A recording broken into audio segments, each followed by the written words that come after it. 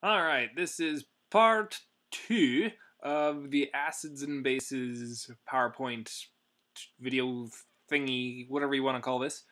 If you want to follow along on your own PowerPoint, if you're watching this on a device that you can look at both of them at the same time, I am going to be jumping around a little bit, so just follow along with whatever you can.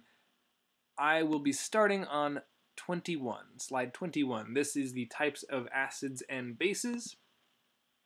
Yesterday, I went over the Bronsted-Lowry model, and today I can go through the Arrhenius model and the Lewis model. These are three different types of acids and bases.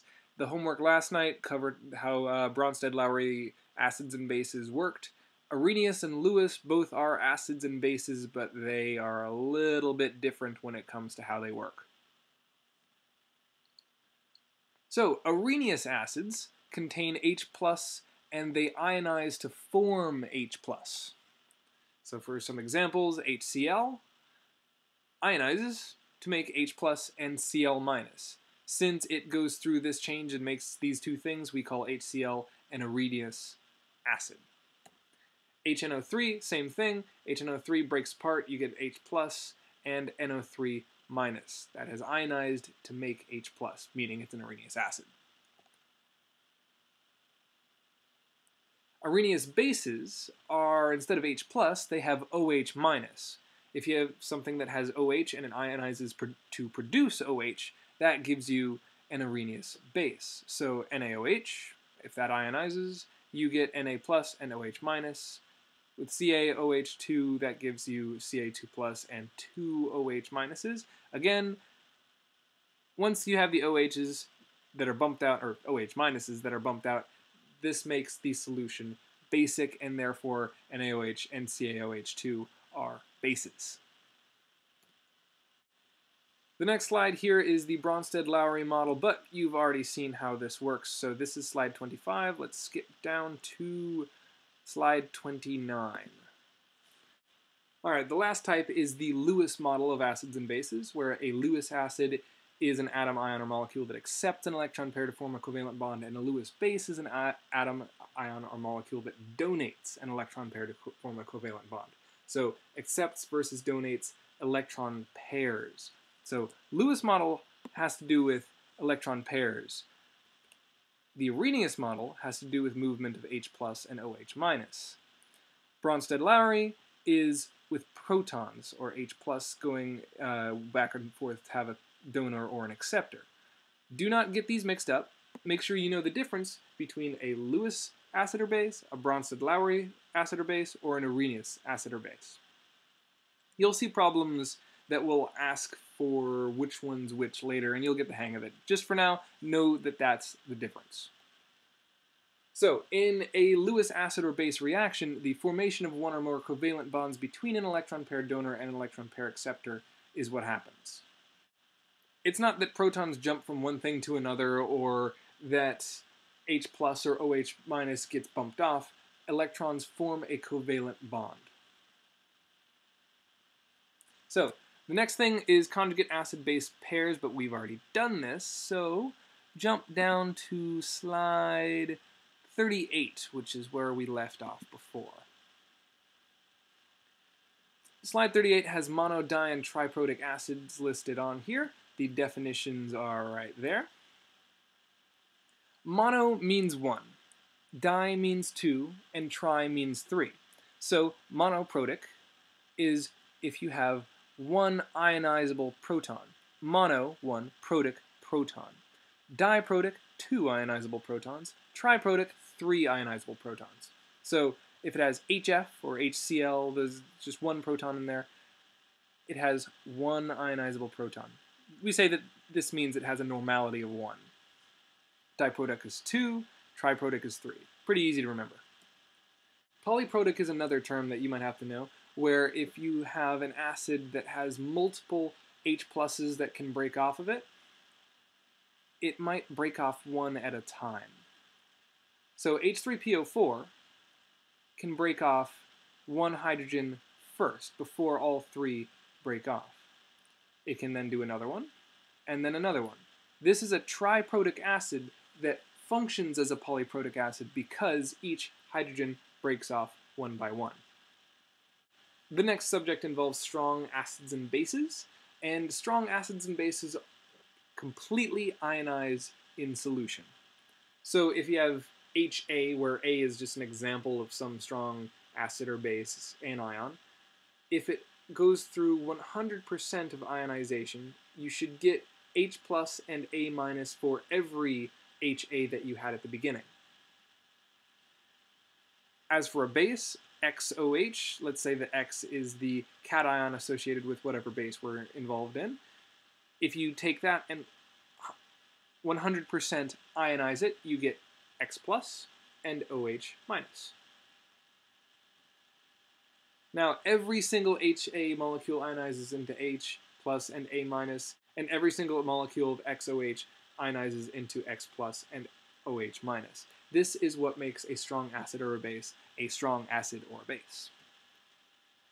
Just to give an illustration of it, if you have HA, just a whole bunch of HAs, what happens is the hydrogen and whatever it's bonded with breaks up in every situation that you have.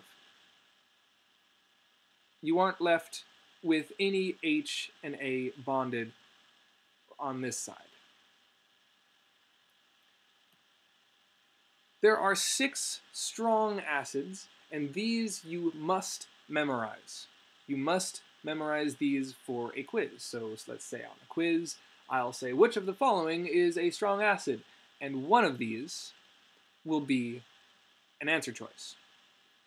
Hydrochloric, hydrobromic, hydroiodic, perchloric, sulfuric, and nitric acids are all very, very strong. If you have concentrated versions of all of these acids, they will have no problem burning through your skin. Just to show a video of this in action for funsies, here's a video of hydrochloric acid, which is one of these strong acids, eating through a Coke can. Now, currently it's the one on the left. The one on the right, or now left, they keep on switching them, the other one is sodium hydroxide.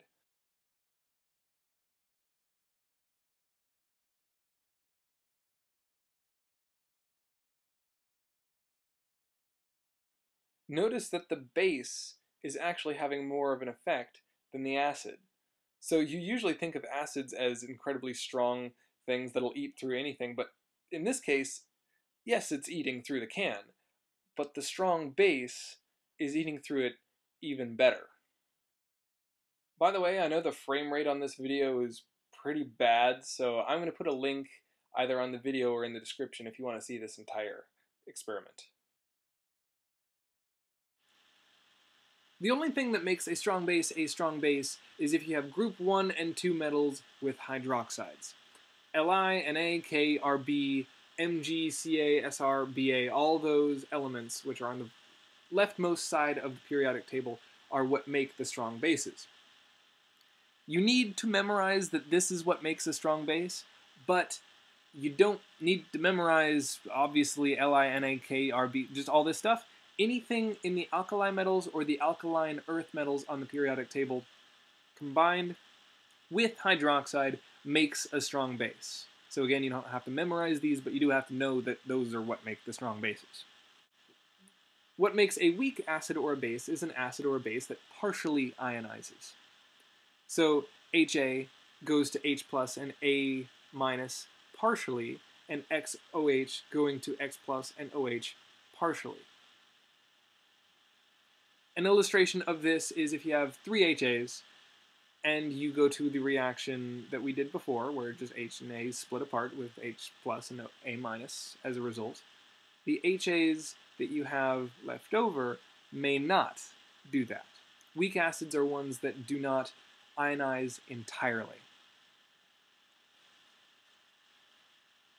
So which acids are the weak acids and which bases are the weak bases?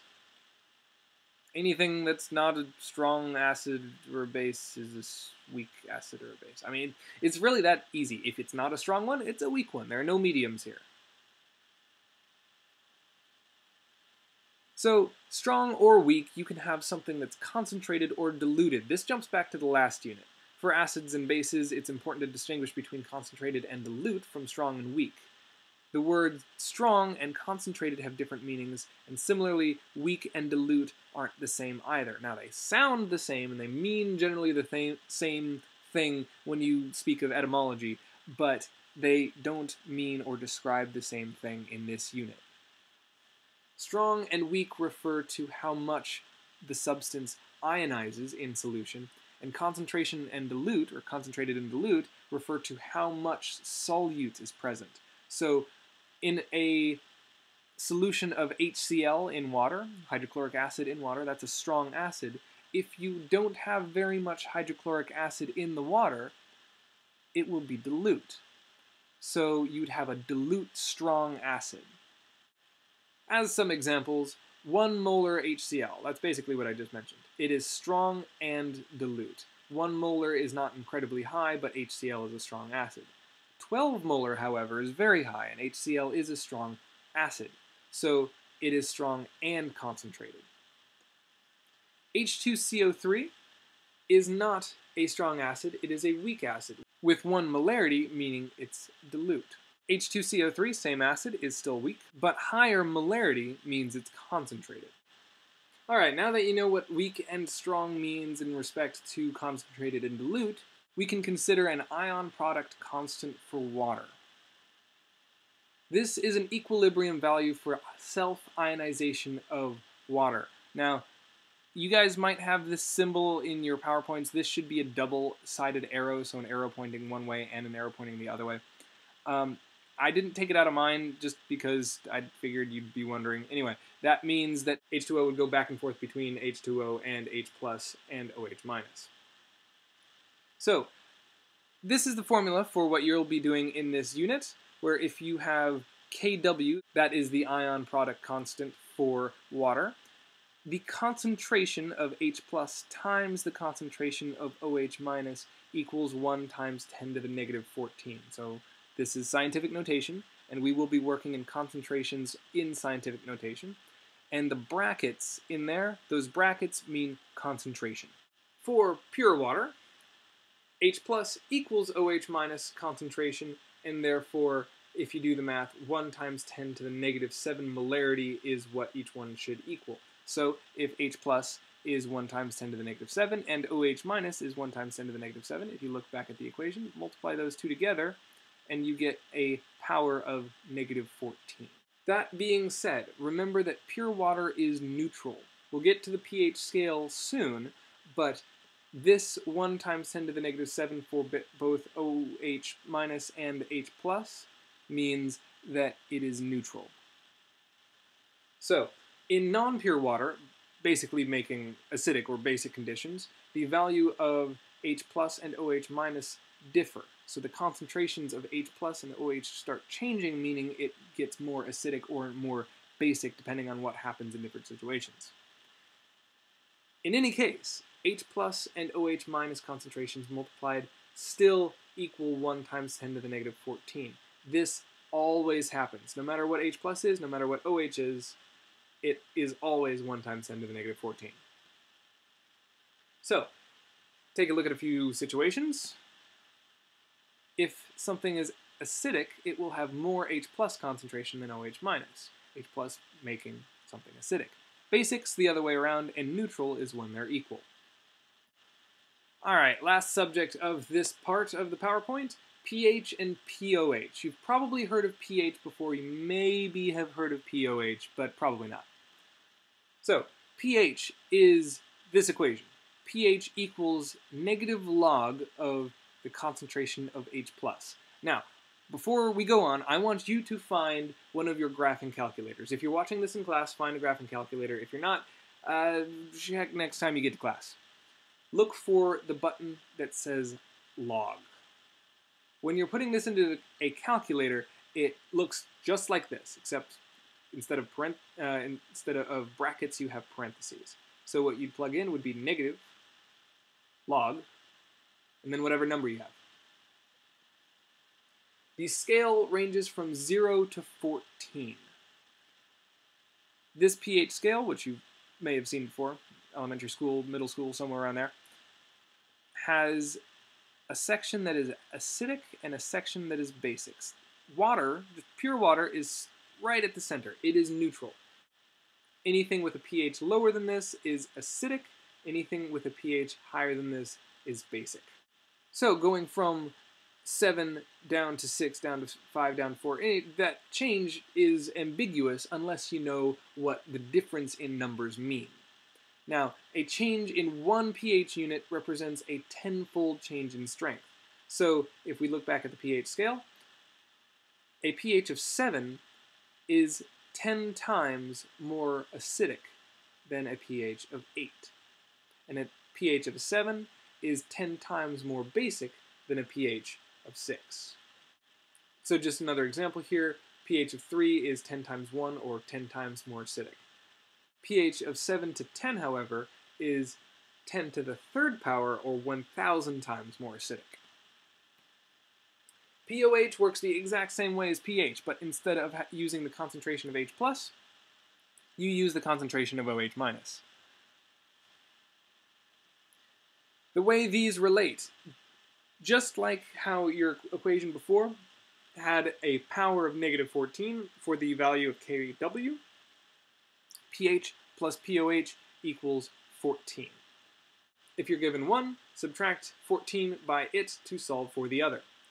The overall relationship is where you have pH, POH, H+, and OH- all related using those equations. First example, calculate the pH of a solution with H+ equaling 3 times 10 to the negative 6 molarity. So what you need to do is go from H+ to pH. Your equation here is H+, the concentration. Finding the pH is what you need to do with that. Plug it in, have a number. Another calculation involves pH coming from OH concentration. First thing you can do is you can plug VOH into the POH equation, solve for POH, then use the pH plus POH equals 14 thing, plug in for POH, because you just solved that right here, and solve for pH. Pretty simple process, but the more examples you look at, the better you get at it. Sample problem 3 is what if you're given H+ concentration of a solution with pH 2. You have your equation, pH equals negative log of H+. And now here's the thing. You are given your pH, but not your concentration of H+. You therefore have to scramble up the equation, and you get this thing. H+ equals 10 to the negative pH. It looks weird, and the log has disappeared. Log is 10 raised to a power backwards. That's the definition of log. So if you take this equation and reverse it, you get this one. Plug in numbers, there's your answer. Last problem, what is the OH concentration of a solution with a POH of 3.7? This is your POH equation rearranged so that you don't use log, you use the opposite of log, which is 10 raised to the negative POH. Plug in a number, and you get a number.